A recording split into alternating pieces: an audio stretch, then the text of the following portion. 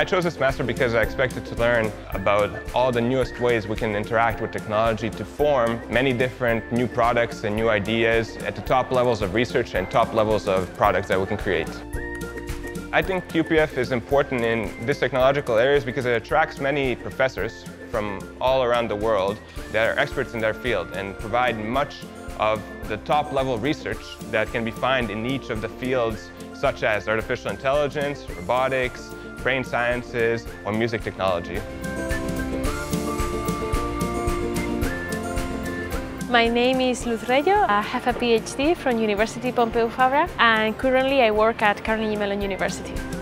So to me, research only makes sense if it has an impact in society, and this is what I found at UPF, doing real applications for real people. I think innovation, many people have said, is joining one point with another point, which was not previously joined, and multidisciplinary is what it does. So in this department you have many groups, you have 13 different groups that are devoted to different fields, and these connections between fields and these innovations happen.